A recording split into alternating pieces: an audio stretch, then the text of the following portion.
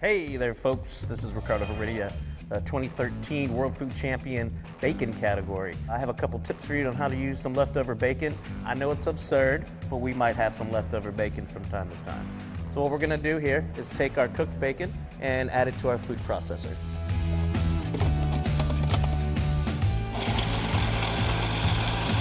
Add our minced bacon.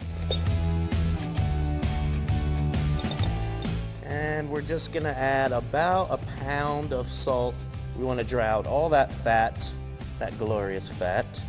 Make sure you mix it quite well.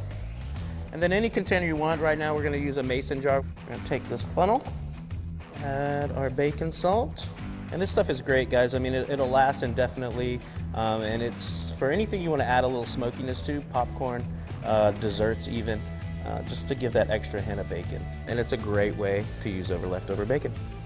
To learn more great tips and to see how you can be a world food champion, visit cookmore.com to register for a chance to compete in the 2014 World Food Championships.